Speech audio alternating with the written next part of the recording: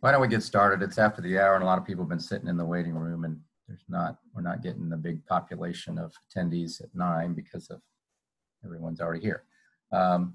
So let's get started. My name's Tim Nedwed. I work for ExxonMobil. So if you're hearing me, you might be interested in the herder dispersants webinar series, right? And this is week 4 of the series, and the focus this week is on herders. So we're going to talk about some basic things about herders, and I'll just start by saying I believe that herders and their ability to enable in-situ burning with minimal equipment is really a step change advance for oil spill response, and I say that all the time when I talk about herders, but I believe it, and hopefully when you hear the talks today, you'll understand why I believe that is the case. So just let me do a little bit of introduction, and then I'm going to be the first speaker. The speakers today are myself.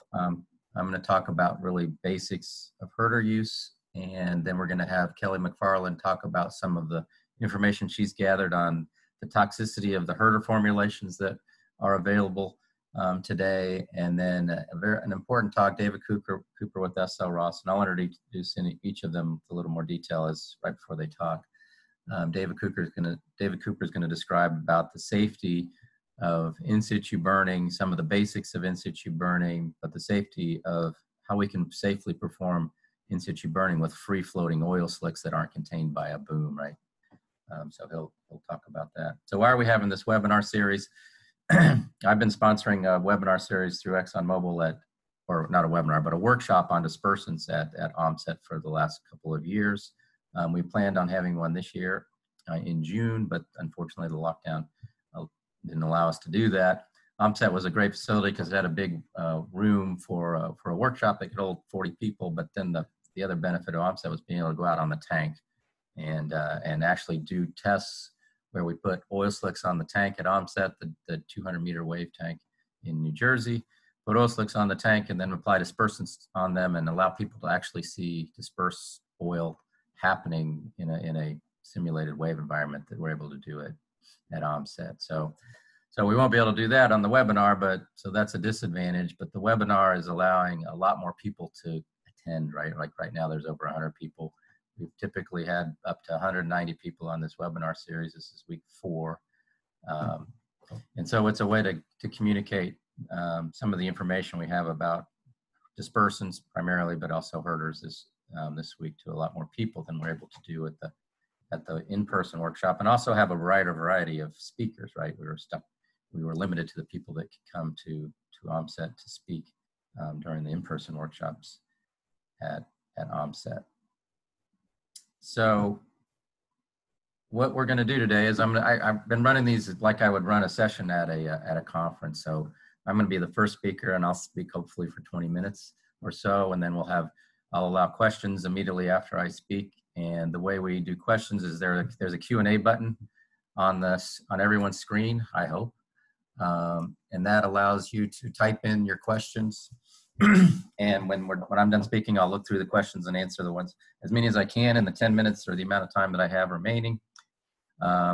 Once that's over, I'll pass it on and introduce Kelly, and she's going to speak second and do the same thing, and we'll have questions, and then David, and then questions after he speaks. So we're all going to speak for about 20 minutes and allow roughly 5 or 10 minutes for questions for each of us. In the past, we've had way more questions than we could answer. And so I've allowed the webinar to go on about 15 minutes, and we've been able to get through most of the questions after 15 minutes. But in addition, we're saving the questions, and we will answer the questions. We'll look through all the questions again and add more detail if we think that's necessary. But the questions are being collected, and I'll send them out to the speakers, and we'll answer them again. Or questions that we didn't get to, and I'll circulate those to everyone as well, so stay tuned for that. The other thing I want to mention is I do believe I'm getting the powers that be inside ExxonMobil. Data privacy is really important right now, and so there's a lot of kind of bureaucratic hurdles I got to go through to get recording. So we are recording these webinars, but to get permission internally to allow them to be circulated takes a little bit of time, but I do believe I've learned the new system that we have, and I think that's going to happen. And so I'll start posting. Just exactly how I'm going to post is a question right now, but I'll allow anyone who's interested in the recordings to have access to them. But I hopefully this week I'll know the nuts and bolts. I'll figure out the nuts and bolts of that this week, and we'll be able to do that next. I'll be able to tell you where to go next week to get the presentations. So for those who don't know me, I'll just introduce myself, I guess. I'm going to bring up my slides, hopefully. Where's my mouse? Why isn't this working? So I'm Tim Nedwed. I work for ExxonMobil, and I lead the oil spill response research program. Why isn't this working? And I lead the oil spill response research program for ExxonMobil. And that means what I do is, hold on. Okay, sharing screen. I'm sharing my screen. Okay, so hopefully you can see my screen. Can somebody give me the thumbs up if they can? Kelly, somebody? We can see it. Okay, good. So I'm going to give a brief introduction of herders. It's something that I've been working on. As I said, I lead the oil spill response research program. So my job is to kind of scratch my head and figure out how industry can do a better job responding to oil spills. And a major focus of my research is how we can develop tools that allow us to respond to large spills that might in the marine environment. So that's one of the focus areas. And herders and their ability to enable in-situ burning with minimal logistics and at the speed of a fixed-wing airplane is what I'm going to talk about today. And as I said at the beginning, I believe it's a step change advance for oil spill response.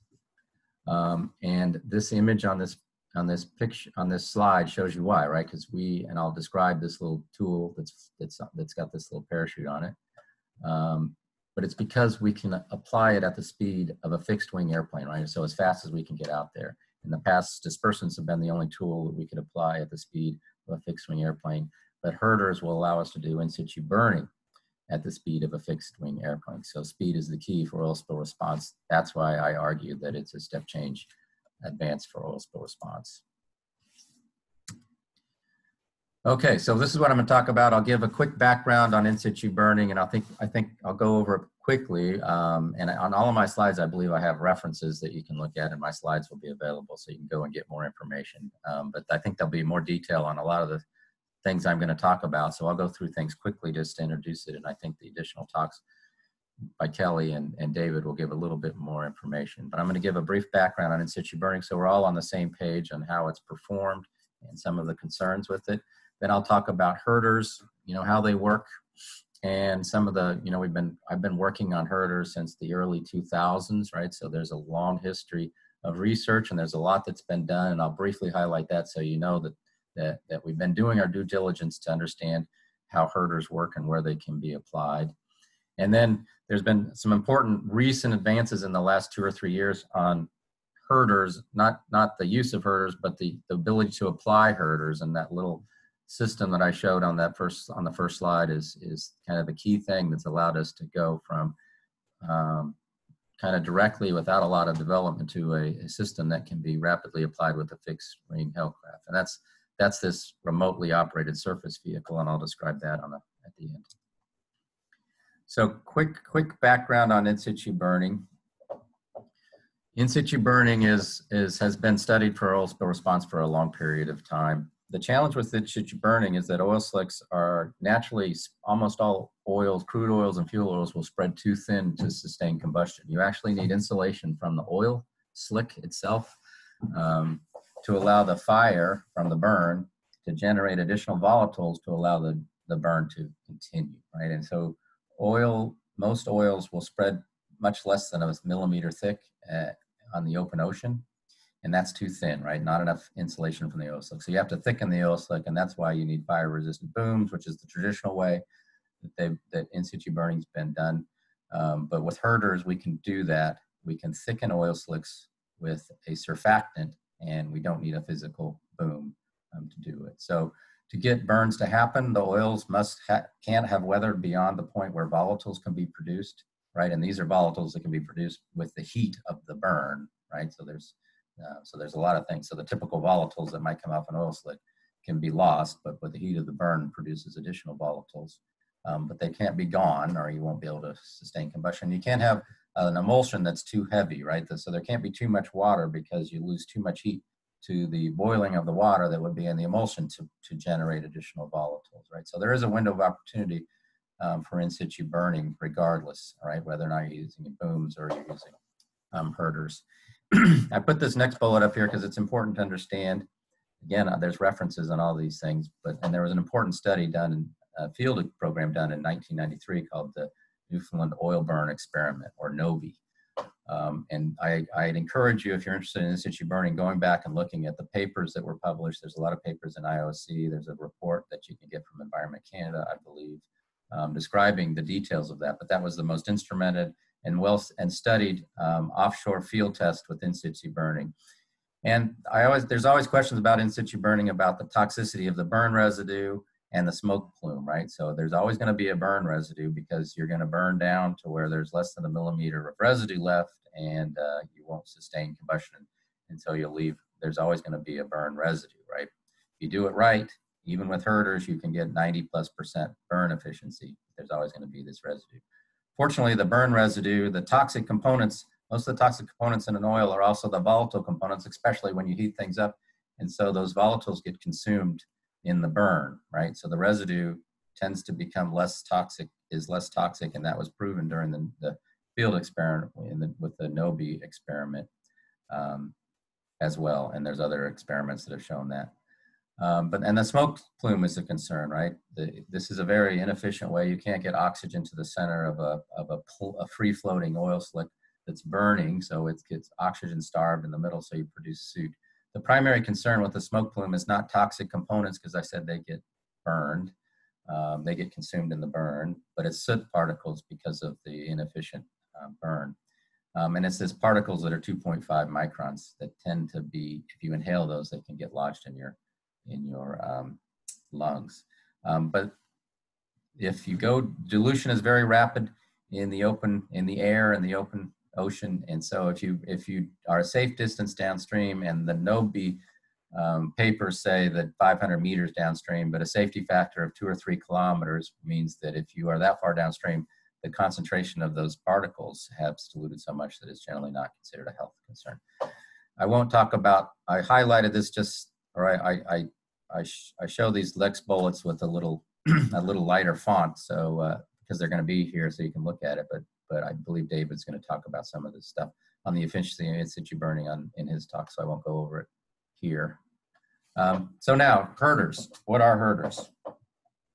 So these two graphics on the right here kind of help me explain herders. In-situ burning, this is the upper graphic here, shows you kind of the traditional way of doing in-situ burning, where you need fire boom, right? And this isn't ocean-going boom, right? It's not standard oil boom. It is fire-resistant boom, which means it's heavy pieces of equipment, because it has to be able to withstand the energy of a 1500 degree Fahrenheit or more burn, right? And so it can't just be standard boom. It has to be heavy fire-resistant boom. With herders, we get rid of almost all of this equipment, right? And I show, this is an old graphic that I generated several years ago, but I show herders being applied by a helicopter. So what are herders? Herders are surface collecting agents, right? So you'll see in these slides that I use surface collecting agents or herders, but they are fundamentally a surfactant. So when I say SCAs, it's the same thing as herder, right? I'm using them as synonyms. But it is a surfactant, and it's much like the surfactant you'd have in your soap or shampoos or detergents that you'd use at home. In fact, if you want to see herders act, you can go home and get a cake pan of tap water, put some vegetable oil in it, and then drop a couple drops of liquid soap detergent onto the water surface next to that vegetable oil, and you'll see this herding action happen in your kitchen, right? The herders change the surface tension of the water around the perimeter of an oil and cause it to behave differently and actually contract into a smaller area. So a very small amount of herders, because eventually a monomolecular layer is all that's needed, can be sprayed on the water surface around the perimeter slick, which I'm trying to show in this drawing here. And it causes the slick to kind of magically come into a smaller area and therefore thicken.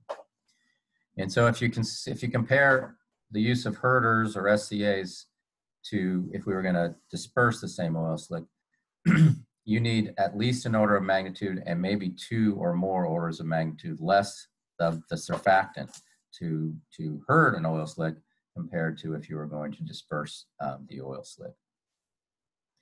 This next item here, this next thing on the list is that herders were originally, they've been around a long time. Garrett and Berger did research for the U.S. Navy lab back in the late 1960s and early 1970s, and they were developing herders to enhance mechanical recovery without using booms.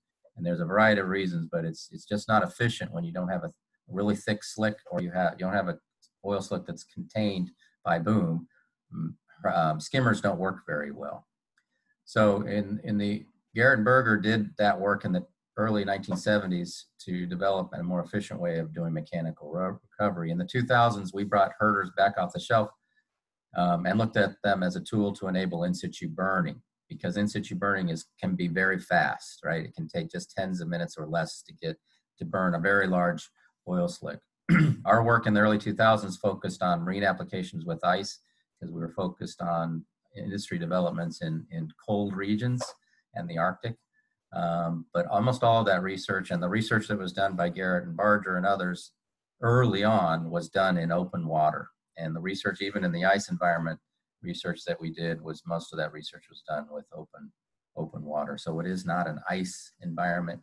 It is not a tool that's restricted to ice environments. It's a tool that can be applied in open water. And that's why it's an important tool, because it can be broadly applied. It can work just as well on the equator as it can work in open water or water that's only slightly ice covered in the Arctic. So the goal of this herder work that we've been doing all this time is to make another tool that can be rapidly applied by air, right? By a helicopter, and then with the remotely operated surface vehicle that we're developing now, it can be rapidly applied at the speed of a fixed wing airplane, right? And so then it can be applied as fast as any other tool. So that gives us the ability to do things quickly with dispersants, which can be applied by fixed wing airplane and herders now. So as I said, there's over 15 years of research. We've done several field tests on herders. I mentioned how most of that research was done under temperate conditions. The font for this next bullet here is a little bit lighter, because I'm not going to go into the details of that, because Kelly's going to talk about that.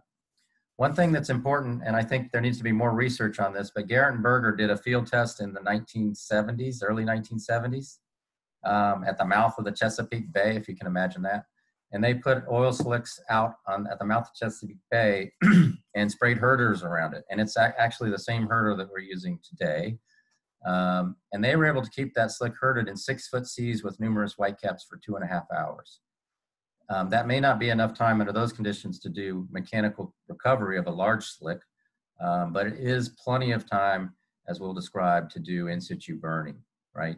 So the reason I put that bullet up there is because it may be that the window of opportunity for in-situ burning is actually quite large, right, in seas, as regards to sea states, right? It doesn't require calm seas or seas without breaking waves. Garrett and Berger proved that they were able to maintain a herded slick that would be burnable for over 2.5 hours in the sea. We have two herder formulas that are available on the EPA's national priority list right now. One is called thick slick, and the other is called OP40. I won't go into the details of that, what was done to get things listed, because Kelly's going to talk about that. But just be aware that 2 herders are available for use in waters of the United States if the decision is made during a spill to use them. So this is one of the first tests that we did on herders many years ago. This is Ian Buist. He works for SL Ross, the same company that David Cooper works for now. And it was really his idea to bring herders off the shelf and use them for in-situ burning, because he knew about herders. He's been in this business a long time. But then he also is an expert on in-situ burning and knew that bringing those two things together could lead to something important. This video shows Alaska North Slope in a little test basin that we made out of 2x4s with some plastic sheeting to keep the water in. There's a couple inches of seawater in this tank, and then this Alaska North Slope is spread to an equilibrium thickness that would be too thin to burn. We were on an indoor basin, so we couldn't do burning here, but this video just shows you the action of the herder. So Ian has a little syringe in his hand. As I said, it just takes a small amount of stuff. You can see in the video, this is real time. the herder doing its job, right? It's moving. The surfactants in this herder have a chemical force to go across the surface and find additional surface area because that's a low energy state for them. And by doing that, they're changing the surface tension of the water. That's why the slick is kind of magically coming together into a thinner area. And you can see that it is quite rapid, right? You can see the slick coming together. And the estimates are that the slick is at least 5 times thinner than it was before. And based on what we knew about the volume of oil that was put out there and the amount of surface area that the slick has at the end, the slick was probably at least 5 millimeters thick, which means it was plenty thick to ignite and combust. And we've done many tests at small scale with actual ignition. And what we find is that a 5 millimeter slick burns down to 1 millimeter, and we get roughly 80% burn efficiency at this small scale in a closed kind of mesoscale test like we would have done here. As I said, we didn't burn this one because we're indoors, but tests that we've done outdoors. What we found, and I have video of it, but because of time limits here, I'm not going to show that. But when we do a field test with hundreds of liters of oil, we find that there's a chimney effect that happens, and the burn efficiency in the field is actually greater than we get in the lab.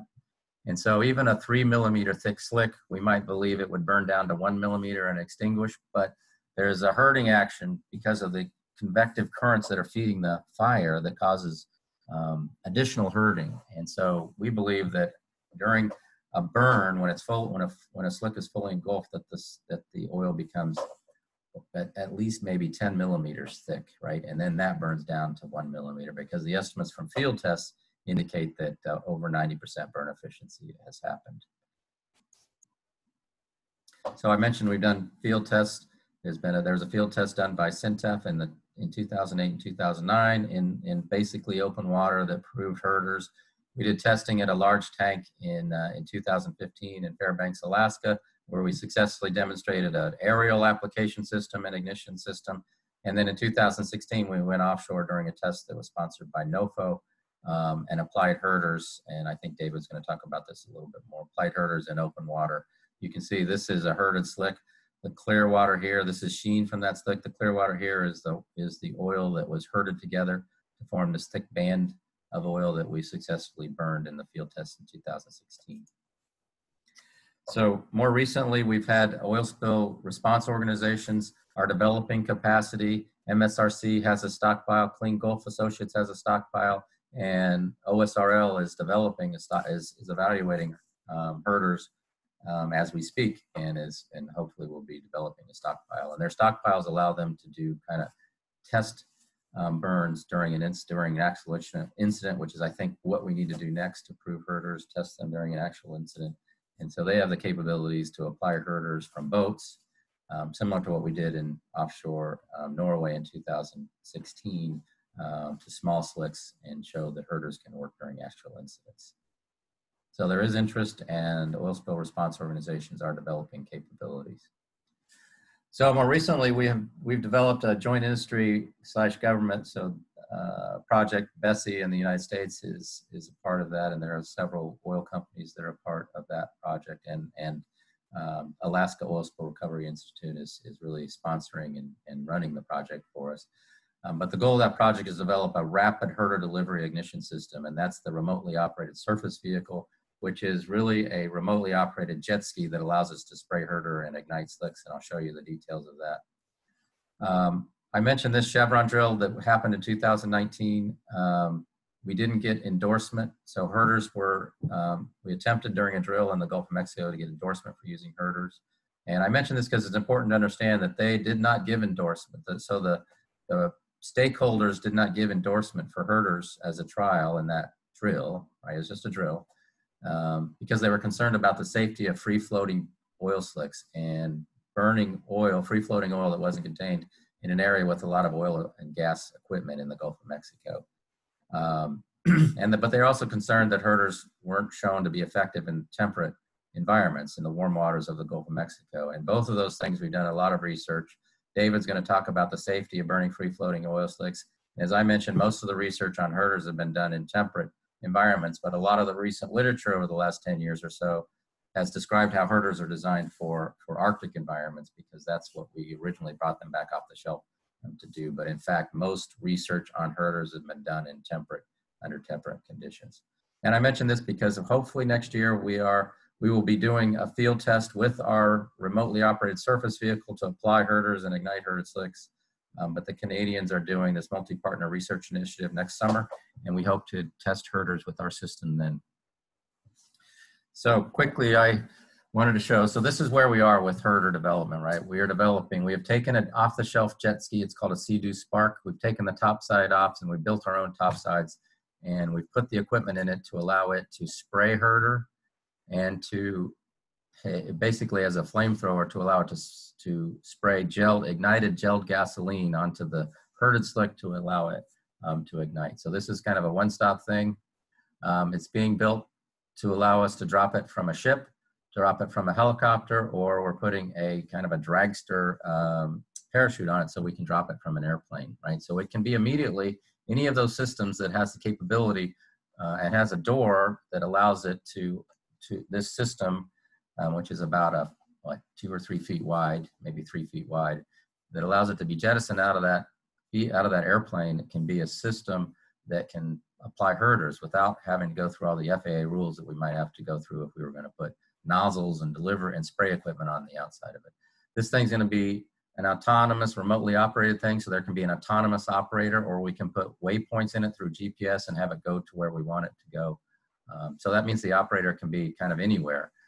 We're going to have several different potential ways of communicating with it, including satellite communications, which really means its flexibility of where the operator can be. That means the operator can be somebody who's an expert on doing this, right?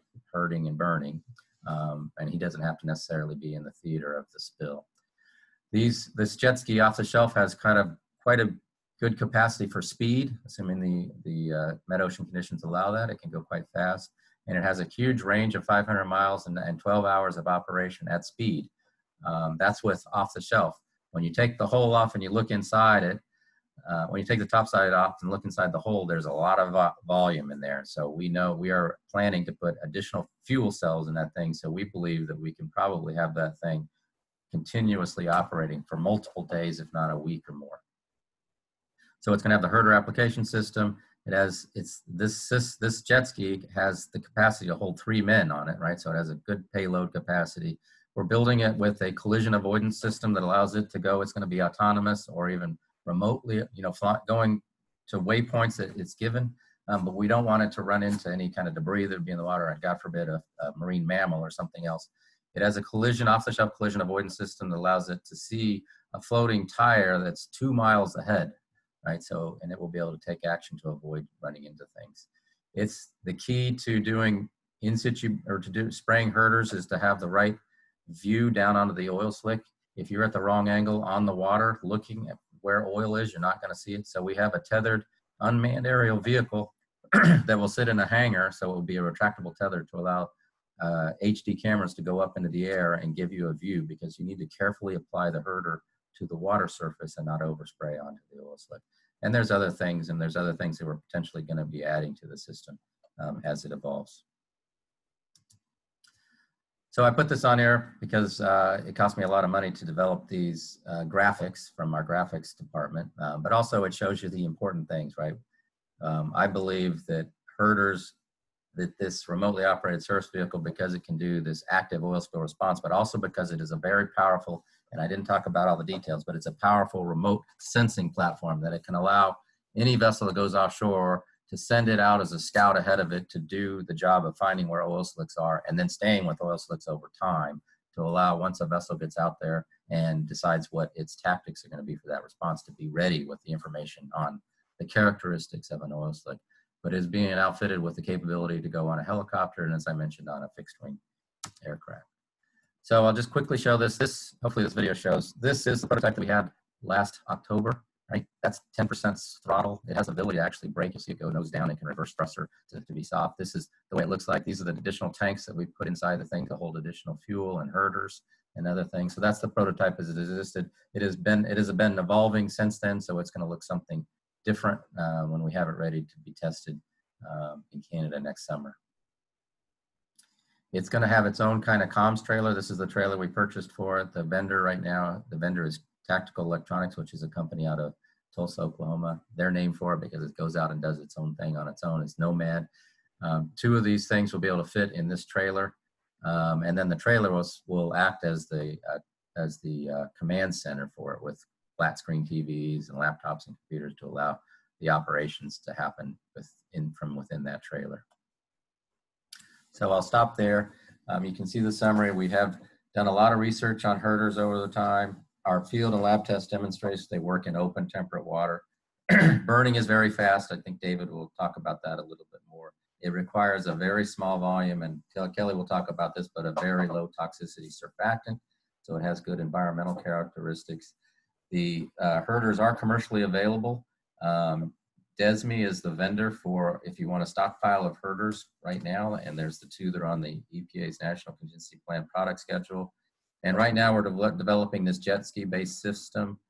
It's in final development. We hope to test it in the basin that we have in Alaska in the spring of 2021 and do the field demonstration in the summer of 2021.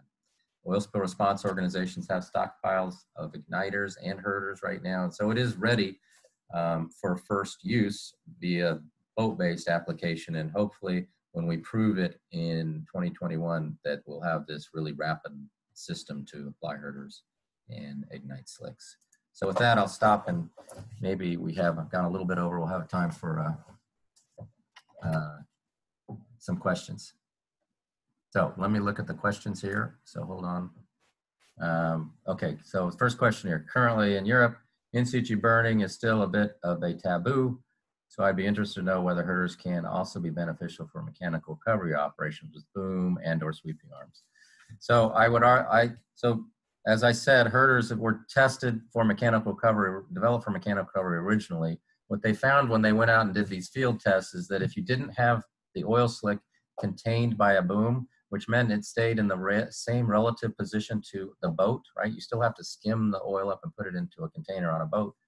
That mechanical recovery was so inefficient offshore that they never actually did it. They never did it during an actual spill because, number one, the slicks were moving and the boat had no control over it, so they had to reposition the skimmer, and it made it inefficient. But the other thing is that skimmers are designed for oil slicks that are, say, multiple inches, if not a foot thick, at the apex of a boom that's fully loaded with oil. An oil slick can be actually multiple feet thick.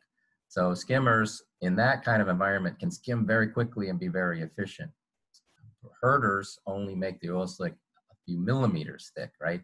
And that means that not only do you have this repositioning problem for a free-floating oil slick, but you also have the skimmer just not operating as quickly, right? And so the herding action is not permanent. You have tens of minutes before the herders start losing their action and the slicks actually relax and go back to the way they were. That's a problem for mechanical recovery, especially when it becomes less efficient. It's not a problem for in-situ burning because it happens so quickly. So I got a FYI. OSRL is working closely with me on looking to have thick slick herder as part of their response capability.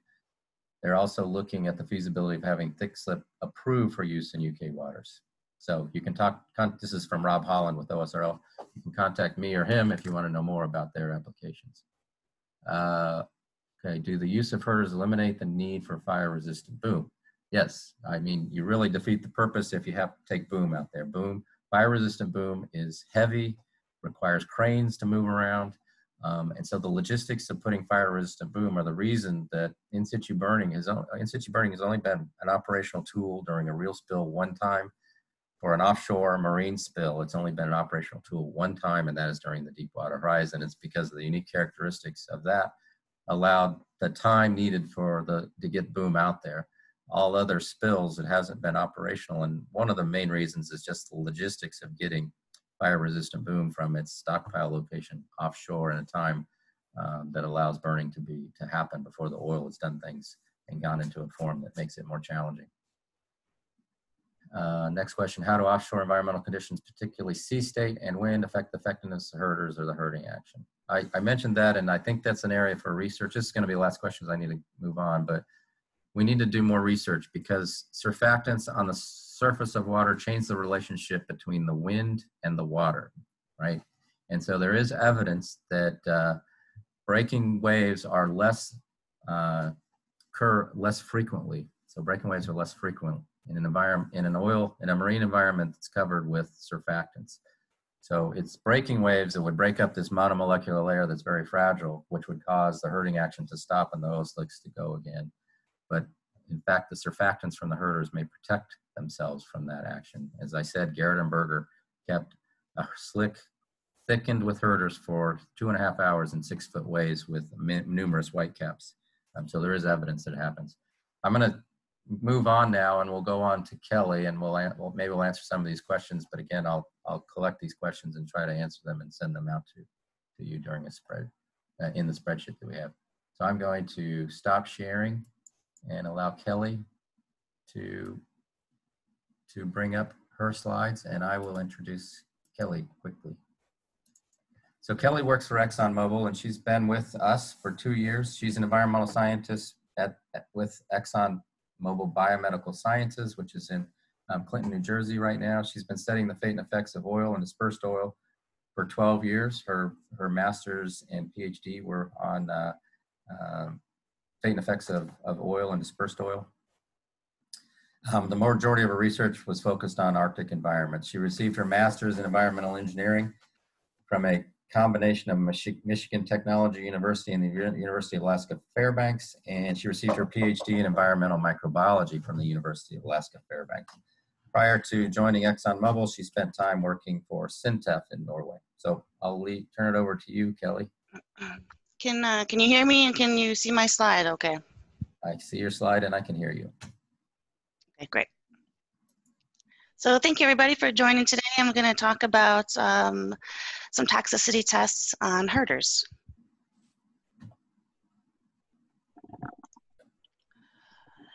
The outline of my talk includes I'm going to go over the typical herders used in oil spill response, their structures and physiochemical properties, their biodegradation potential. I'm going to go through the aquatic hazard data we found in the literature, and then a short screening exposure risk assessment, and then some conclusion and talk about our next steps here. So in order for products to be used in oil spill response, they must be on the U.S. National Oil and Hazardous Substance Pollution Contingency Plan. It's kind of a big mouthful, so we call it the NCP. This list is maintained by the U.S. EPA, and the list contains various control devices and substances that may be used to remove or control oil discharges. The list includes over 19 dispersants, 28 different bioremediation agents. These include enzyme additives and nutrient additives. 2 surface collecting agents. This is just another word for herders. Over 58 surface washing agents.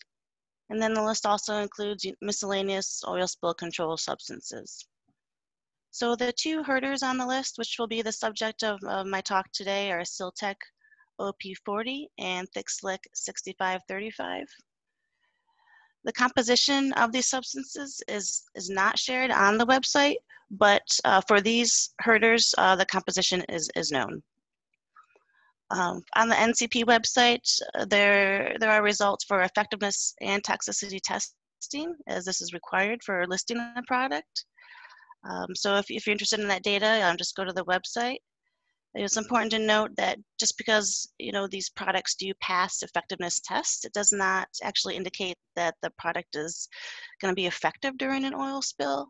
So listing, on the NCP does not actually indicate that the device or the substance will actually be used during an oil spill. It's just the first step for it to be used.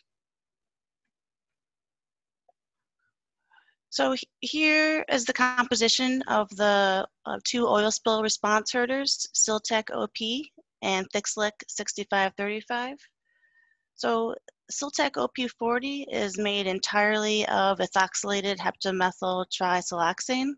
You can see the CAS number and the formula and the molecular weight of that. Thick Slick 6535 is a non-ionic surfactant, which consists of 2 components. 65% of sorbitan monolaurate, which is also known as SPAN20. This is a fatty ester surfactant. And then the rest, 35%, consists of an aliphatic alcohol solvent called 2-ethyl-1-butanol. I wanted to include a slide to show you the structures of these components. Here's a structure of Siltec OP40. Previously, it was also known as Silsurf A004-UP. So here you can see the silicone here and then the ethoxylated chain. Thick Slick 6535 has also been called USN. And here's the chemical structure of the span 20 and then the 2-ethyl-1-butanol.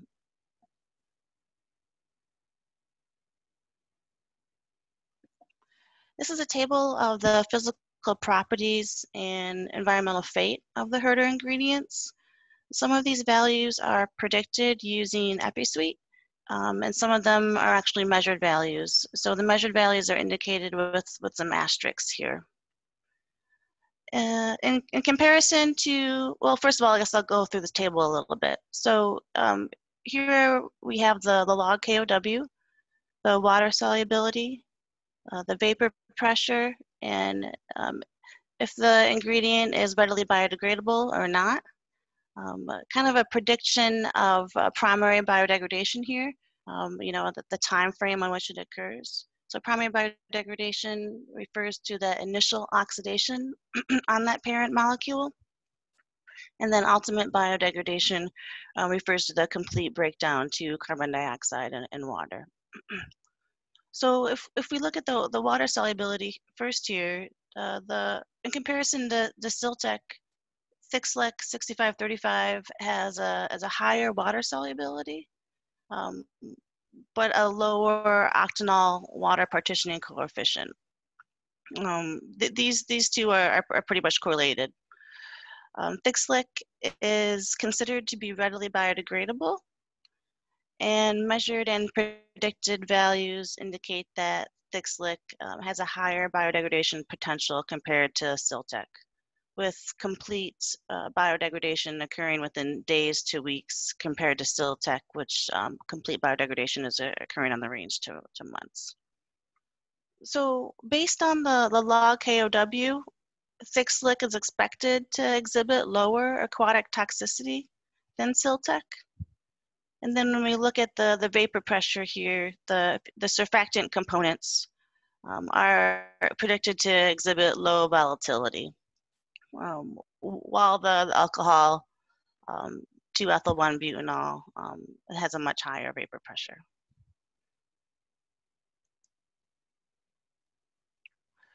So we conducted a thorough literature review to determine the aquatic toxicity of Siltec OP40 and Thick Slick 6535. Through our literature review, we looked through peer-reviewed journal publications, technical reports, government reports, safety data sheets. We do even have some hot off the press unpublished data here from the Huntsman's lab.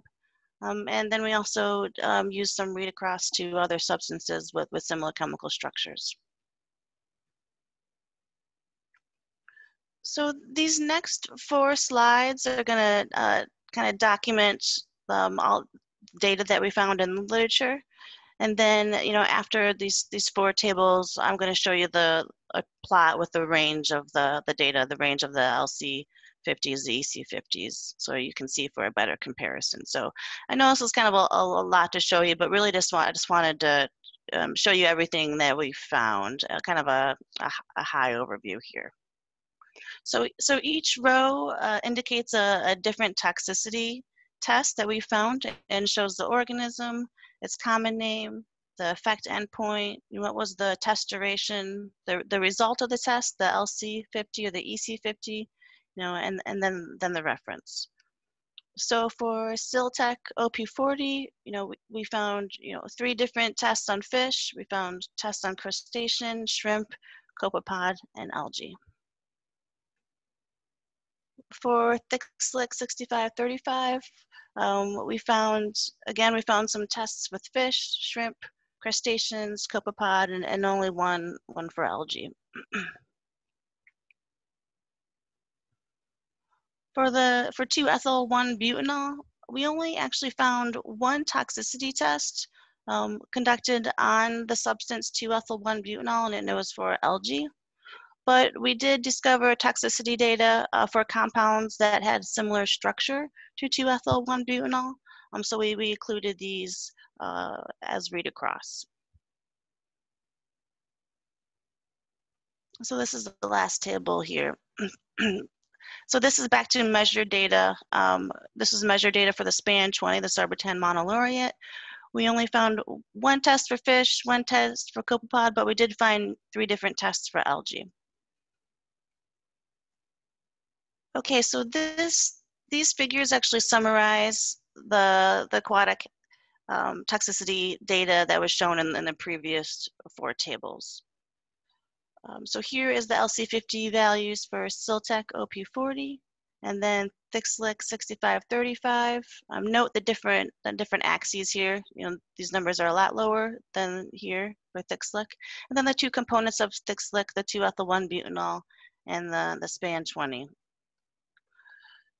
So if you compare the LC50s for thick slick to Siltec OP40, the aquatic hazard of thick slick is lower than Siltec OP40 due to the higher values of LC50. And then if you look at the components of thick slick, the 2-ethyl-1-butanol and the span 20, the toxicity of thick slick, even though it's minimal toxicity, it is dictated by the surfactant more than the solvent. And this is shown by the lower LC50 values of the surfactant.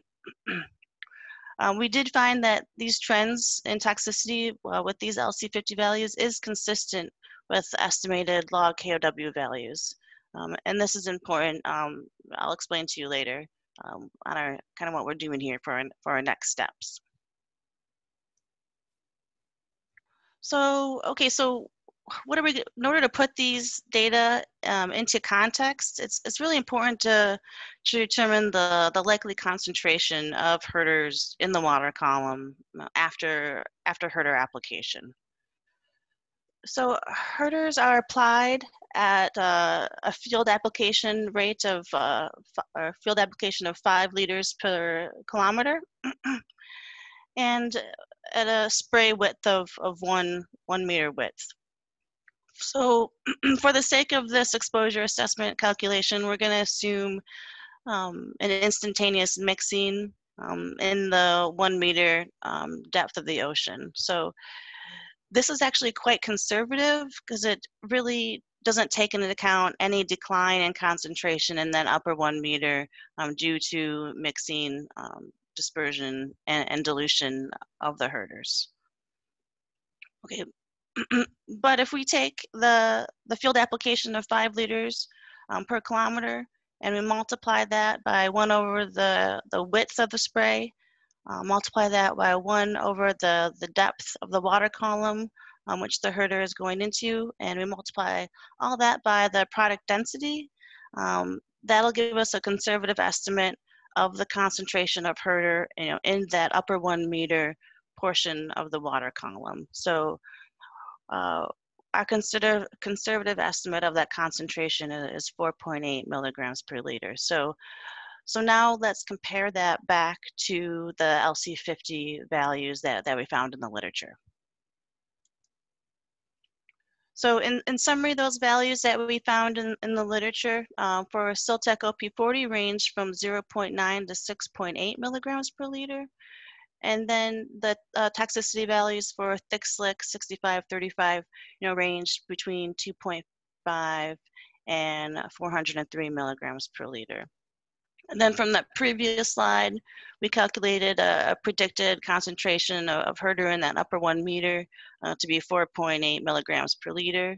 So this number, is within the range of these toxicity values, and does suggest that there may be some minor toxicity, but you really need to take into account the dilution that occurs in the water column.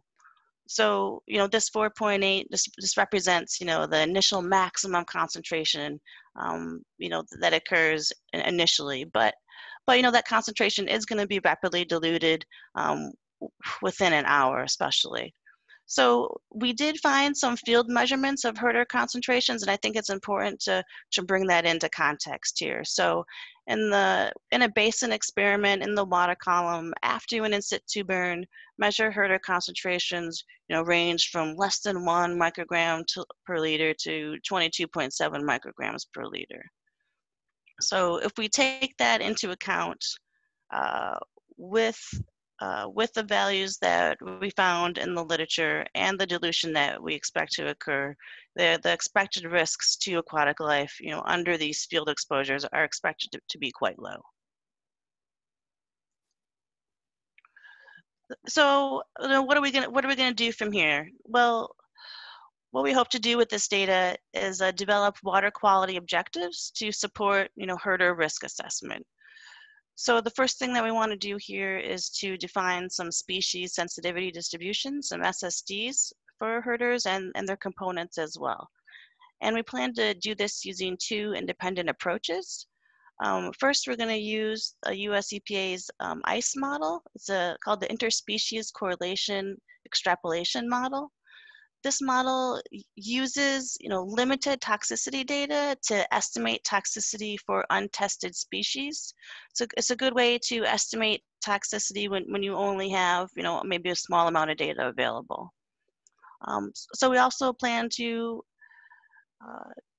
develop SSDs using the target lipid model, the TLM, and this will allow us to predict SSDs, based on partitioning properties of the herders and their components. So this doesn't actually use toxicity data; it uses the properties of the constituents. So once we derive these SSDs, we're then able to derive an HC5. So this is the 5th percentile of the hazard concentration, and this is where we can get the water quality objective from. So this provides a concentration that is intended to provide a 95% protection level, under constant exposure conditions.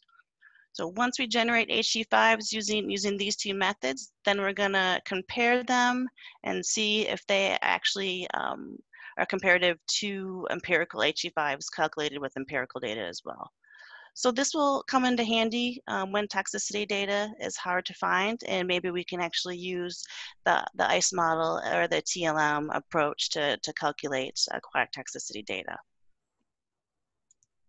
All right, that's all I have, and hopefully I didn't go too much over for you. No, that was great, Kelly. Perfect timing. We have plenty of time for some questions. If somebody wants to type in a question, I'll relay them to Kelly, and while that's happening, I'll start. Kelly, there's a question that I got about natural surfactants and the ability for them to be used as herders. Did your literature review, have you come across any literature describing natural surfactants, and do you have any thoughts on kind of how they might compare from kind of a toxicity environmental fate to the herders that we have available now? Yeah, that really wasn't the focus here. I really kind of focused, on the 2 herders that were on the NCP, the thick slick, and then the Siltec. But this question gets brought up a lot with just with dispersants in general as well. So I think I think they have potential in general, but one thing that we always need to keep in mind is just logistics and and availability of these biosurfactants as well, and mass producing them. Yeah, I mean, we get the same question about natural surfactants used for dispersants, and they're greener, but I think, and especially herders, since even less herders are less, use 10 times or 100 times less herder than you would if you're going to disperse something with dispersants. Dispersant will slick with dispersants, and at least the thick slick is 10 times less toxic. So kind of from an objective position, there's such small amount, and it's very biodegradable. So that, combined with the challenges of manufacturing natural surfactants in an efficient way, and kind of the uncertainty of how stable they'll be over time, makes it quite challenging to I think for those types of products to displace the ones that we've done a lot of research on and that we know kind of their long-term stability and things like that, and that we can manufacture them, especially if we ever needed it in a real emergency and had to manufacture them on the fly, that we can do it, right? And these other products that, natural products, there's just some questions about that right now. Let's see. Okay, we got a question on the target lipid model. How does one determine the lipid content? There are several different lipid extraction methods for marine organisms. Any thoughts on that, Kelly? I don't know the inner workings of the model, but we're not measuring the lipid content per se. We're actually basing that on the log KOW. I don't know, Tom Parkinson has a lot of experience with a TLM. Tom, is there anything that I don't know if you can actually speak, but yeah, Tom maybe you wanted to add to I think we the inner workings of the TLM. Yeah, I think it's an estimate of how these different products were petitioned based on their KOW, right? And so there's not any kind of lipid content, right? Yeah, we're just using the log KOW there. Okay, well, that's great. I think we need to move on to make sure we have time. So Kelly's released her screen, and I'll let David pull up his slides while I introduce David Cooper. Thanks, Kelly. That was great. Yeah, thank you. Thanks for listening. All right, so David Cooper has a Bachelor of Science in Chemical Engineering. That means he's a really smart guy, because I say chemical engineering is about the hardest degree there is to get. And he got that degree from the University of Ottawa. He has 30 years of experience, he says, with an EEC exclamation mark in the note he sent to me, in spill response and alternative energy. He says that it feels like 50 years because of the lockdown this summer, unfortunately. He's done hundreds of bench scale burns, tens of mid and mesoscale burns, and he was involved with me in the NOFO experiment that we did in 2016. So he's done a few field scale burns, so he has a lot of experience on this question of both herders and in-situ burning. Right now, he splits his time between his home office and his SL Ross's lab, where they have a bunch of interesting toys. If you ever get a chance to go to Ottawa, I'd recommend you try to talk to those guys and get a tour of their facilities, because they have a lot of capabilities. So with that, I'll turn it over. David, you're showing your slide preview mode and not the slideshow mode right now.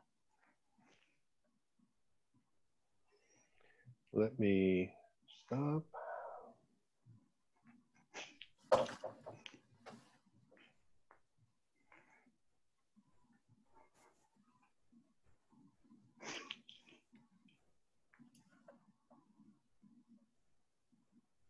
I hope I got the right one there. Yeah, no, that's great. Perfect. Thanks.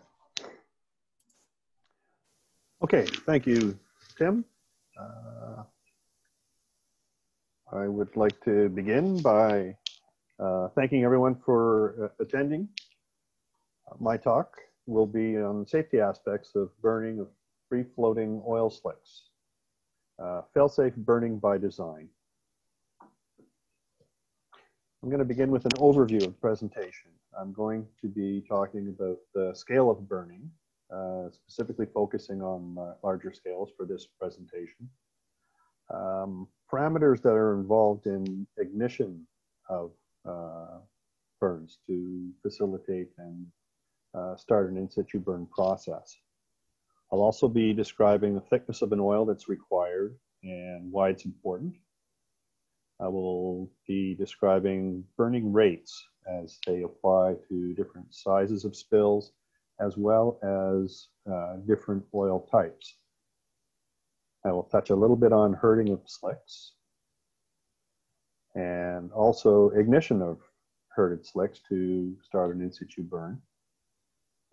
And I will be showing some photos and some video from a large-scale test I was involved with back in 2016.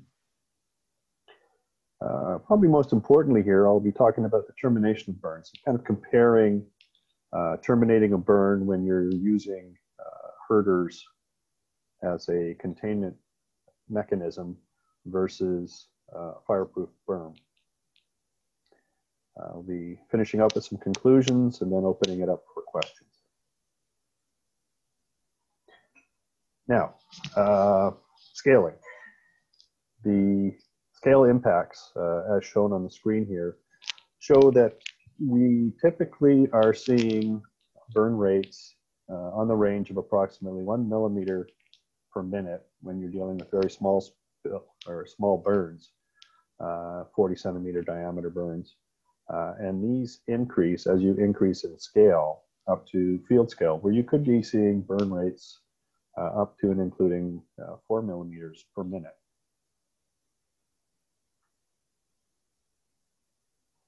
In situ burn ignition, as Tim has mentioned, oil layer has to be thick enough to support combustion.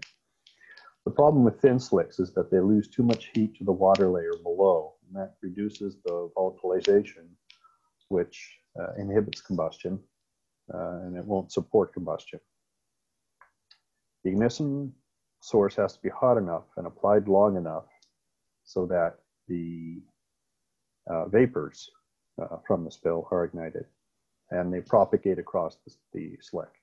The duration, I guess, is the one caveat here that I've had a lot of discussions with people who haven't been that familiar with in situ burning. And I guess the appreciation here is depending on how the oils are weathered, and then kind of leading into the next topic point here, weathered oils will take longer to ignite than fresh oil. So your source of ignition has to last for a period of time. And it may be a couple of minutes before an oil will catch and continue to propagate. Another consideration here is emulsified oils. And generally speaking, once the emulsion surpasses greater than about 25%, some oils start having difficulties in igniting and burning. There are some instances where you are able to generate an in situ burn with an oil that may have a slightly higher water content, but quick rule of thumb is it's pretty easy to start a burn with an oil that will burn as long as your emulsion is less than 25%. And the final point here is relatively calm conditions are typically required for herded oil combustion. Now, this last point is a really big gray area because there has been research looking at alternate or enhanced weather conditions to see how far we can push the envelope to open the window for the application of herded in situ burning. And we've been seeing a lot of good results pushing that window, allowing for higher wind speeds and slightly rougher seas that would enable us to use it as a response mechanism.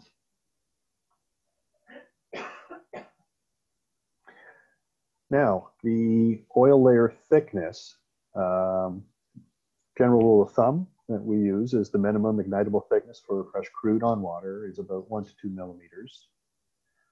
As you start getting aged or weathered oil, that thickness increases. So if you're dealing with aged unemulsified crude oil and diesel fuels, where you may have slightly less vapors coming off that will be easily ignitable, it's about 2 to 5 millimeters thickness. It's a higher, you can get a higher concentration of the vapors with a thicker oil layer. Heavier residual fuel oils, such as a bunker C or number 6 oil, and emulsions may require about 10 millimeters thickness. Another general rule of thumb for larger scale spills is once you get about 1 square meter of burning, the burn has been established of the slick, and ignition is deemed successful, and it typically will propagate to areas of the slick that are capable of being readily burned. So what do we mean by burn rates exactly?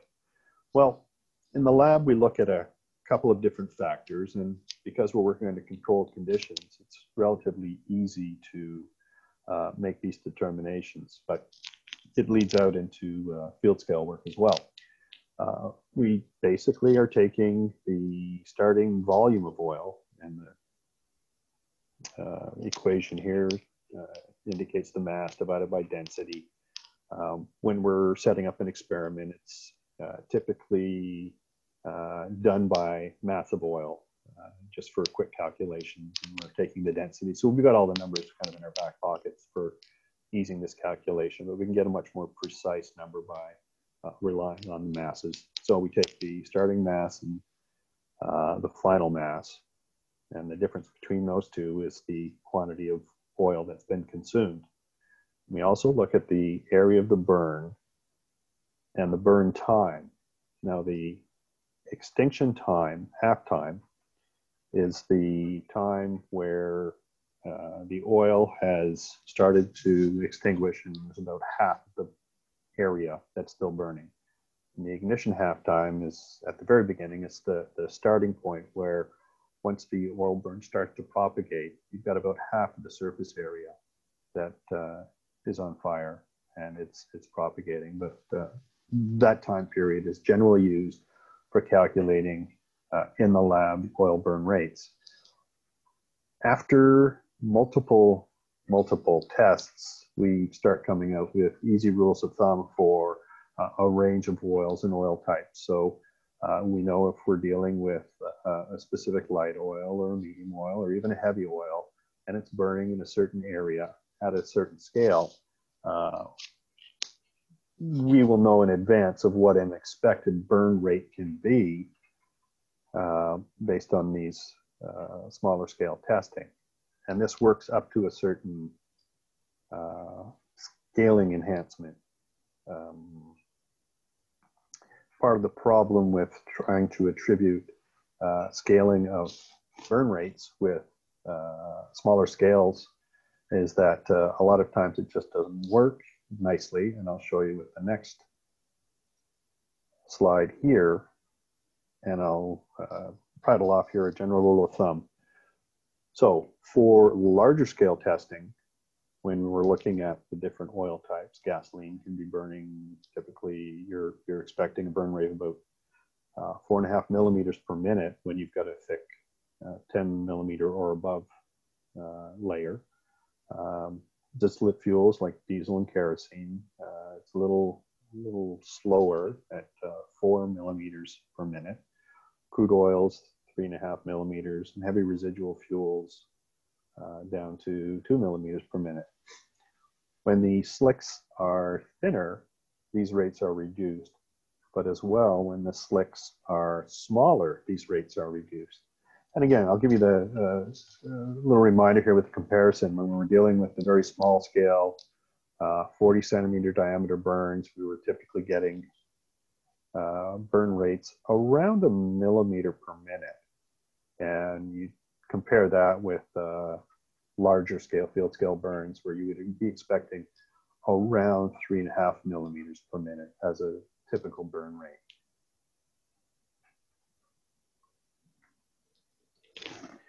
Now I'll branch off quickly here into herding of slicks.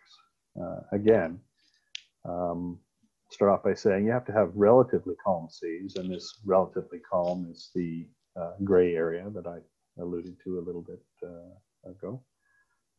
What you want to do is have minimizing the stretching and compaction of oil slicks. If you've got a really rough sea state, what will happen is the oil may have a tendency to break down into discrete windrows, which, although they remain contained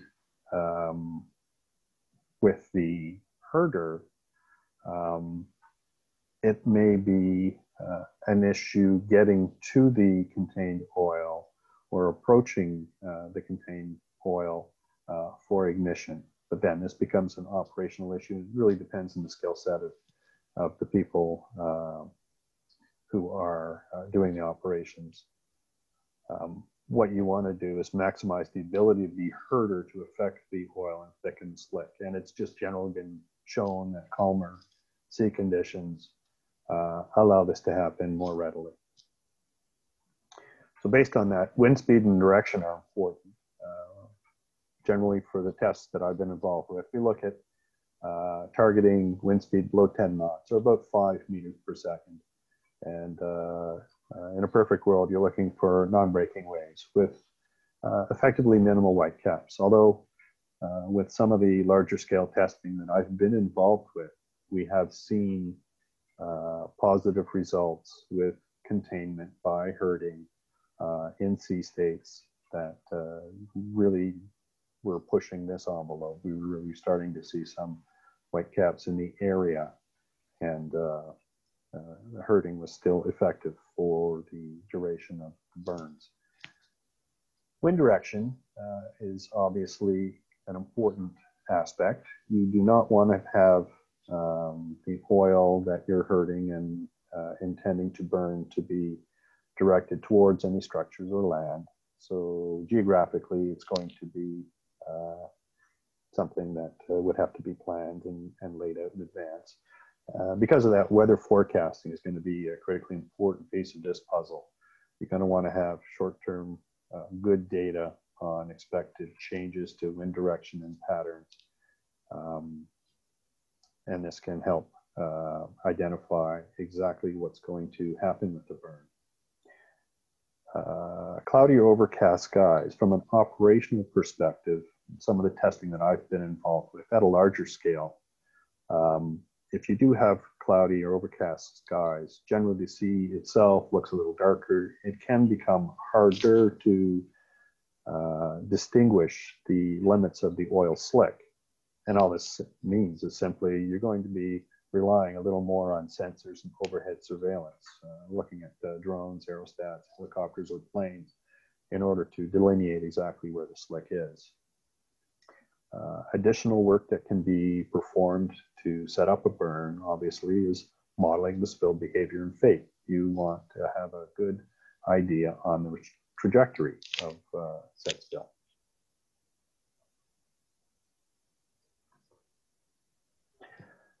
So once you have the herding aspect nailed down, we get into ignition of the oil to start off an in-situ burn. There's a couple of different options that are generally off the shelf right now. One is a point source or a handheld igniter versus a spray delivery system, which typically incorporates a gel fuel. Larger scale burns may require larger scale equipment for support. If you want to be comparing herded in-situ burning with traditional fire boom contained burning, obviously one of the pluses of trying to go the herder route is the ability to get out and perform containment with really minimal equipment. And that's the big bonus, if you will, of going towards herded in-situ burning. Beyond the fact that you've got logistical bonuses, that there also is the speed enhancement that was alluded to in the earlier presentation that Tim provided. So the smaller scale burns, typically herded oils do allow for smaller scale burns, or limit you to smaller scale burns to some extent.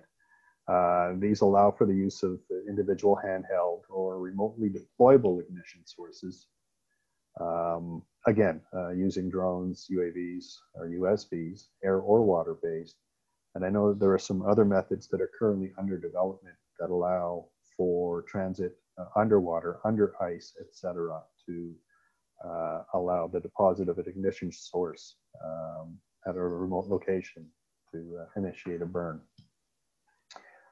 Herded oil provides a smaller target for ignition, requires perhaps a little more care in the application of the igniter. Again, you must be providing sufficient heat to volatilize a portion of the slick. It may require more than a few seconds to cause the oil to catch fire. Multiple reignition attempts may be required, depending exactly on how accurate the deployment of the igniter is, or exactly what the herded oil is doing. You may have some fragmentation that may require reignition attempts to hit discrete spots of oil. And of course, support equipment on any sort of burn is going to be a consideration. I wanted to show a couple of shots of some work that was performed a couple of years back off the coast of Norway. Work we were doing with Syntef under a large no-pull project. A shot on the left is a picture from a small man overboard boat, like a work boat, 18 or so feet long. We were deploying handheld igniters, and the left photo shows where 3 igniters had been deposited to initiate a burn. And the photo on the right shows the burn after approximately 5 minutes, where it had grown in size. Here's some additional photos taken from remote surveillance aircraft. The one on the left shows the main response boat that we were based off of. And you can see just in behind the smoke plume here, there's a couple of darker objects. And these are the work boats that the people, and myself included, who were applying the herder around the perimeter of the deposited slick, as well as launching the igniters, were from. Volume of oil that was released under these burns was in the neighborhood of 6 cubic meters, 6,000 liters, or 1,500 US gallons. Photo on the right shows another image of 2 discrete burns that are happening simultaneously here, or 2 different sections of the oil that are burning. And you can see within the photo about what I'm trying to highlight here, that there appears to be a gap in the oil. One of the issues that we ran into, portion on the bottom here is the one of the smaller boats, and it's just showing the wake from the boat as it's traversing the area. One of the issues we had after the application of herder, and during the application of herder, was a problem with being able to actually see exactly where the oil was. So we were getting relayed information from the response vessel to help guide the smaller boats. And there were times where the smaller boat unfortunately bisected the oil slick and ended up breaking it into different portions. However, in spite of this setback within the test, we did manage to have successful burns. And I will just show you effectively here some video if this is showing through. This is as we were starting off, one of the first burns that we were doing.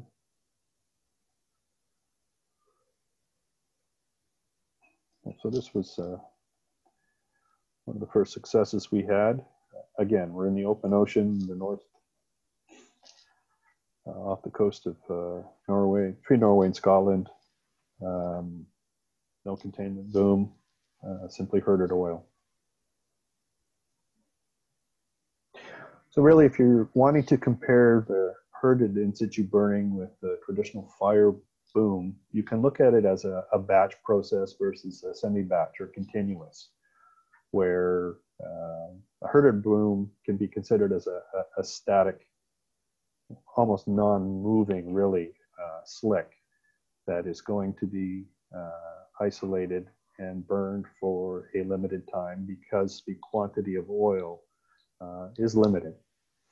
So it's going to consume the finite quantity of fuel versus a traditional fire boom that can be moved through the water, picking up additional oil, and burns can last obviously a much longer time because it continually introduces new fuel to the process.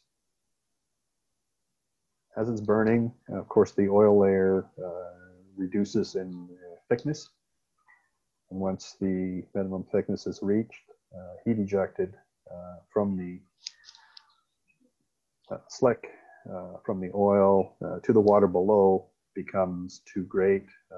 Vapors start to reduce, and the whole system cools. It rejects a lot of heat to the water underneath, and that leads to the flame self-extinguishing. At this point, Depending on the situation, you may be able to reignite portions of the slick or not. There may be too much of it consumed. It may have reached its endpoint. I just wanted to show another video here, another portion of the burns as we were further along in the process. Obviously showing the extent of the plume that we were dealing with, as well as the burn itself. And this is perhaps about 20 feet long or so, 6 or 7 meters across. Again, without any containment other than the herded oil. So how do you stop a burn? And this is probably the most important safety aspect that I wanted to touch on here. Well, with a traditional towed in-situ burn system, typically you'd have two options. One would be to drop a tow line where residual oil from the burning pocket will continue to burn for a period of time anyway, but it'll spread again, and it'll reach a point where the oil thickness will be so thin that the burn will not continue to be supported. Or you could accelerate, and this would lose oil behind the boom, so you can shut off a lot of the oil first before either dropping a tow line or continuing in a accelerated mode with the boat, with the ship, so that the oil itself is forced out of containment, and you simply minimize the amount of oil that's remaining, and eventually the burn will go out on its own. With a herded in-situ burn, you don't have the option to directly control it. However, given the research that we've been involved with and that we've seen, and other people have been involved with as well as the field trials, we've demonstrated that herded oils are going to burn for a limited time. We're talking tens of minutes here. The largest burns that we were doing in the Norway program, we were looking at tens of minutes. Grand total of, it was less than 30 minutes anyway. And this is due to the finite quantity of fuel that was being burned. Again, once the oil layer reaches a minimum thickness, heat loss to the water becomes too great and it self-extinguishes. From a planning perspective, this is a plus in that you know, once you set it up and herd an oil and you've got a track and you can check wind speed, direction, and forecast, you know exactly how long of a window you've got before you would expect any changes to happen.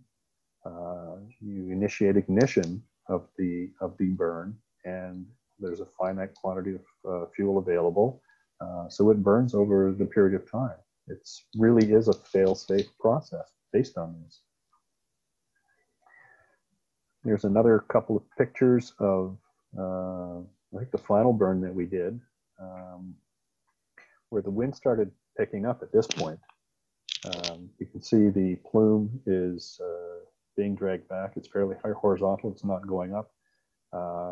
When the burn was started, we were really at the back end of our window that we wanted to operate on, and actually surpassed it during the burn. So we did show that we were able to initiate and maintain a burn over and a little beyond the prescribed window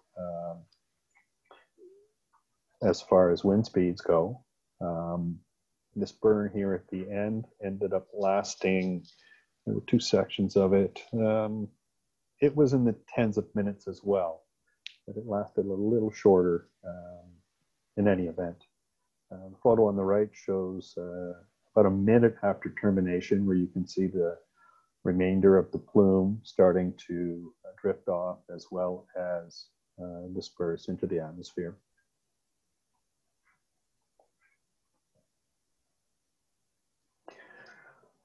So a couple of conclusions that have been drawn from the work. Controlling of burning of spilled oil using the developed techniques and precautions is safe and in almost all situations provides positive environmental benefits that outweigh the drawbacks. And the drawbacks for any sort of in-situ burn is going to be the residue and smoke.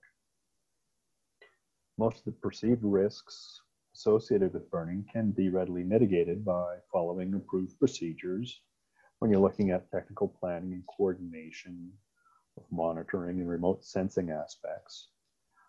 You have to look at the location, make sure structures and people are outside of determined exclusion zones, and that the weather in general is going to be within threshold limits.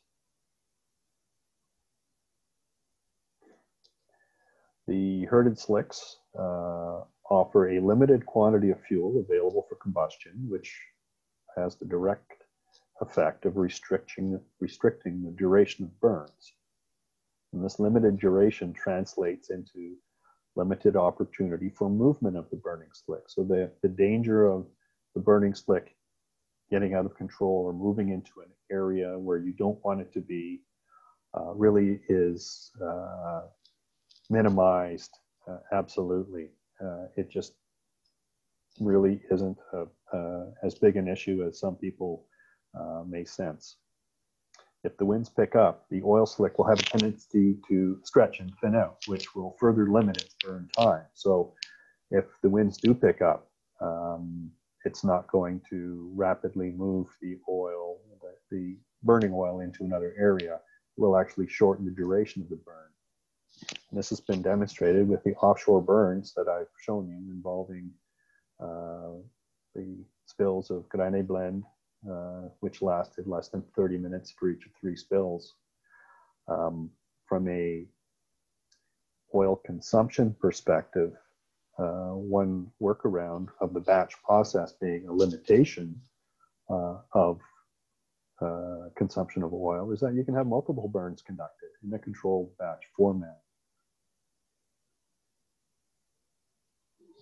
Thank you. I'd like to open it up for questions at this point.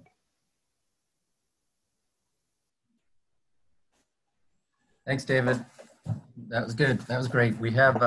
I'm gonna take kind of the last couple minutes of our time commitment just to preview next week, and then if people that want to stay over, we can. There's several questions to David. We can answer those questions. But before we do that, let me just mention we're having webinar number 5 next week, and same time, and I'll do a better job of not confusing people. The start time will be 9 a.m. Houston, and I'll make sure the invite is accurate this time, so I apologize this week. But next week, we're going to have Ken Lee talk about the multi-partner research initiative effort that's going on right now and the plans that they have for some field testing next year. We're going to get Melissa Partica from Sea Grant to talk about the communication activities that they have been undertaking for a long time to kind of communicate issues related to dispersants. And then we're going to get a couple of people from the National Academies of Science, Engineering, and Math, Science, Engineering, and Medicine, Susan Roberts and Kelly Oskovic. They're going to talk about, they're going to split their time and talk about the recent dispersant study that was completed in 2019. And then there is a new effort to reissue the Oil in the Sea volume that the National Academies develops, and that's just recently initiated, so we'll get some information about both of those things. So I will say we're right on our time commitment at 1/2 the hour. There are several questions, so I understand if people have to go, we will collect these questions and answer them kind of through a spreadsheet so everybody can see them, but anybody that wants to stay, we usually take about 15 minutes. We've been able to get through a lot of the questions. So I'll go through those questions. I think everybody can see the questions. But let me just look through here. This one's questions for Kelly. Did the toxicity testing focus on early life stages of aquatic species? Were they found to be more sensitive? You there, Kelly? Yeah, I'm here. Can you hear me? Yep, you're kind of... Oh, let me move it down. There you Okay, go. there we go. Yeah, I mean, maybe I can share my screen real quick. Sure. Oh.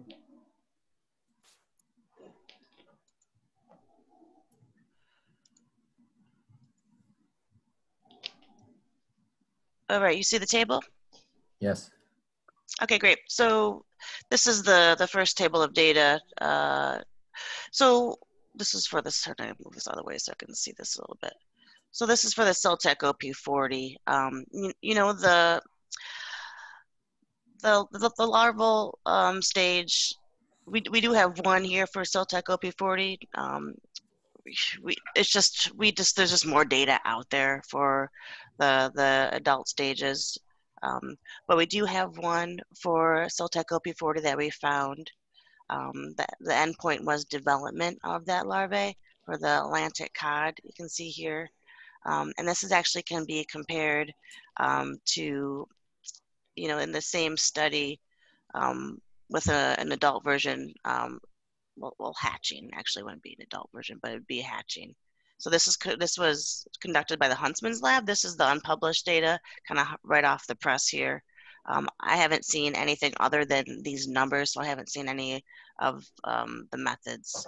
But you know, these are you know, quite comparable, the 4.8 and the 6.8, and a bit higher than the mortality of the adult inland sliver side. So that's Siltec OP40. You know, similarly, we did, I'll try to get to my other slide. Similar, you know, Huntsman Lab did a similar test for the thick slick 6535 with Atlantic cod larvae, and compared that to, you know, one for the hatching endpoint. So here the endpoint development for the larvae, you know, was, you know, quite lower than the hatching endpoint, you know, 94 compared to 400. So we are seeing some you know, some sensitivities for the early life stages there, and those were the only ones that that I found so far with the early life stages. Okay. All right. This next question, it looks like it's for David. As the oil is burned, is the slick continuing to contract due to the presence of herder? Short answer is probably. Generally speaking, herders will have a strong window of effectiveness for about an hour after application. The herding will begin to relax after that point as the components migrate into the actual oil itself, and the difference between the surface tension of the water and the oil begins to diminish a little bit. However, at the same time that burning is happening, you do have almost like a pseudo chimney effect where air is being drawn in due to the heat rise from the burn. So you have a natural kind of convective air movement that helps herd the oil at the same time. So in some of the testing and the results that we've seen, we did have burns, some of the burns lasting longer than we had anticipated given the volumes of oils that we were dealing with. And the presumption is the ongoing impact of continued herding allowed the oil to, even though the surface area on may be diminishing, the thickness was still there. So the burn continued to occur over a longer time period. So herding is still happening. The question is what's causing it to continue to happen, whether it's the herder itself or the ingress of air around the base of the fire, or a combination of the two. I can't definitively say what's winning that battle. Okay, thanks. Yeah, I'd say you're right? But the wind herding, we know that wind herding happened during Deepwater Horizon, right? There was some burns that continued for oil that escaped, and there was no herder, right? The oil that escaped the fire boom. So there was some burns that continued to happen, right? And it's kind of amazing, and David's seen this, but in his video showed it, but I've seen it even more dramatic, right? A 5 millimeter thick slick of oil that's fully engulfed in flame can have fingers of fire that go 40, 50 feet in the air, right? And so the convective currents that are necessary to keep that fed are significant, right? If you were standing there, it would be windy. And so this wind herding in combination with both the herder and the reduction in the viscosity of the oil as it heats up I think combines to allow us, as I said, there's field tests where we get 90+% burn efficiency when we'd expected to have 70 to 80% burn efficiency. And it had to be a combination of those. But I think the wind herding has an important effect as well. All right, next question. The old question about ferrocene. David, if you want to answer that, or I can answer it. Would public acceptance be enhanced if the smoke was suppressed with ferrocene? I can, why don't I start off and by simply saying that's likely true. Public acceptance would increase because the smoke itself would appear to be and would be effectively diminished. There would be diminished creation of particulates. You would lose a lot of the black sootiness of the plume. And in doing so, it looks a lot less detrimental to the environment because of that. Yeah, I just suggest that I'm not sure public is, during Deepwater Horizon, there wasn't a big outcry on the in-situ burning, right? It was far offshore. And so there was, the news might show it, but so I'm not sure the public outcry is that significant, because our one event where we had in-situ burning and there wasn't a big public outcry. Now that may be because there was a bigger boogeyman, I argue, than the dispersants were once the bigger boogeyman during Deepwater Horizon, and that got all the public attention. And if in-situ burning was the only option, then maybe the smoke plume would be a big public issue, but that's kind of a subjective issue. And I'd argue that being far, keeping the safety protocols in place and making sure the winds are the right direction, you're far enough away from any sensitive areas that we can do in-situ burning safely. And so it's a perception issue. I say that ferrocene isn't the solution, because what we can't do, anything that complicates oil spill response it's already an extremely challenging thing to do, right? And so the idea of let's burn and then spray ferrocene on it makes it that much more, makes it an order of magnitude more complicated compared to just using herders, right? Because so now you got to bring this whole additional thing out there and spray it on the slicks. That I think it makes it impractical. And I think that's kind of the conclusion from the previous work on ferrocene, that it does make the smoke appear less dark, but it adds a completely additional kind of logistical challenge that I'm not sure is justified. And it's maybe education is a better path than ferrocene. Okay. All right, is there a difference in the burn residue composition and or smoke composition from herder-initiated burns versus fire boom? The short answer here is, I'll mention a slight difference.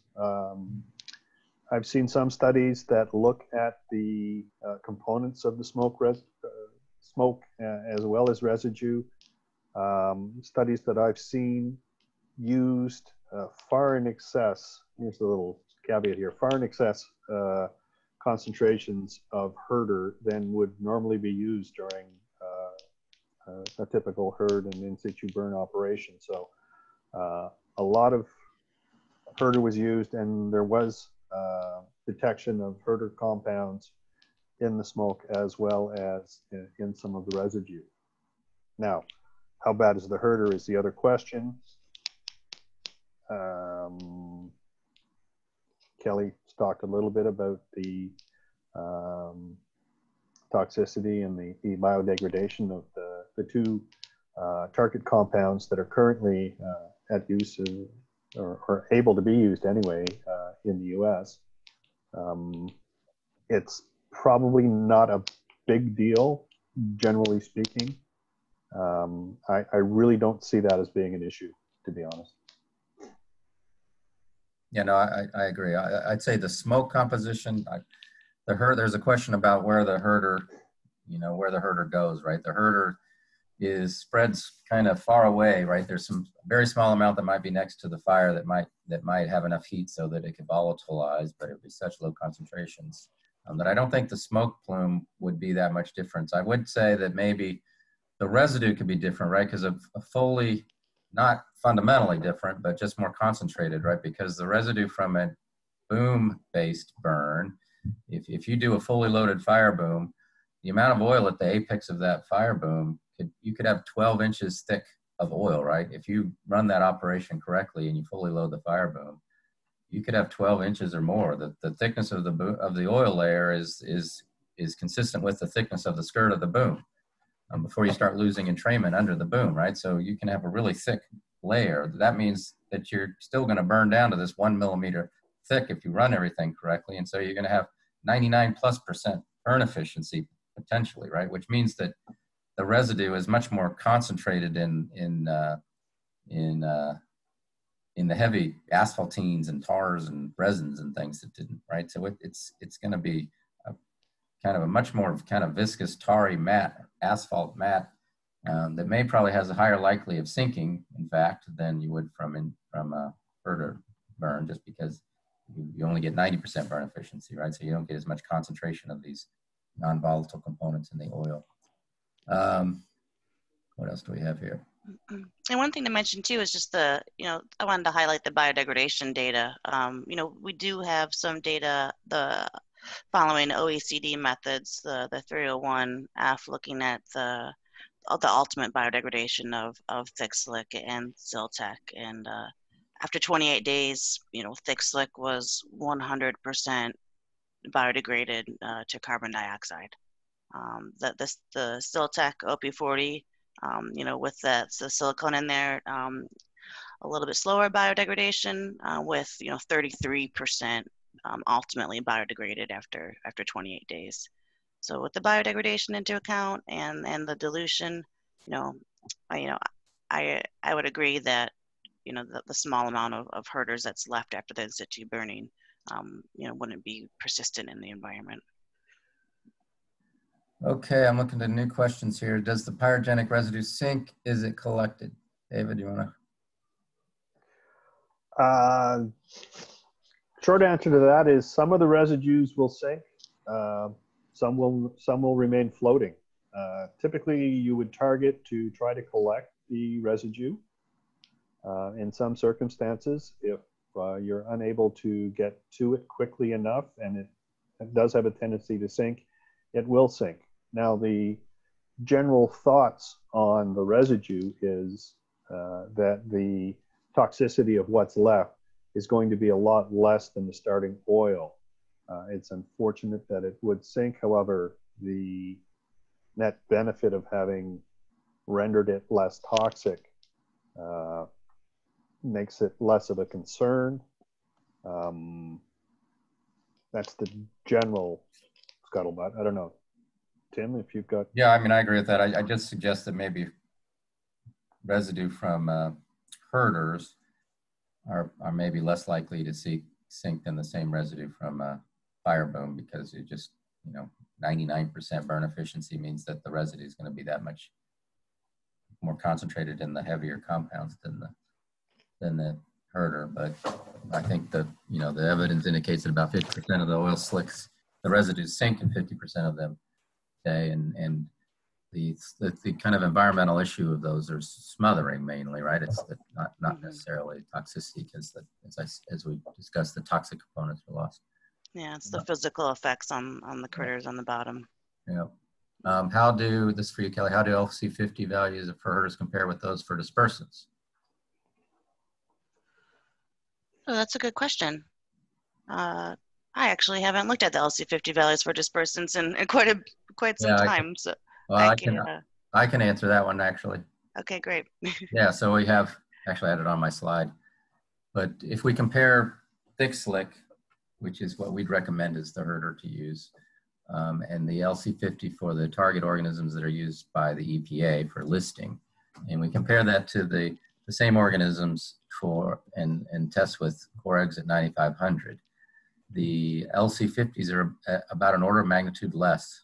I'm sorry, they're order of magnitude higher, which means that the LC50s, the acute toxicity to those two organisms for thick slick is about an order of magnitude lower, right?